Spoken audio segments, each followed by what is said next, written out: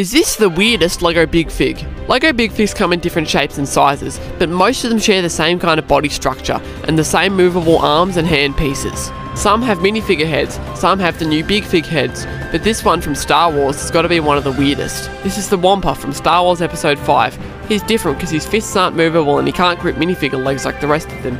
He's also slightly smaller, with his feet only covering 2x2 studs instead of 2x3. As well as that, he came out in 2010, 2 years before the main style of Big Figs was introduced, so he stands out from the crowd.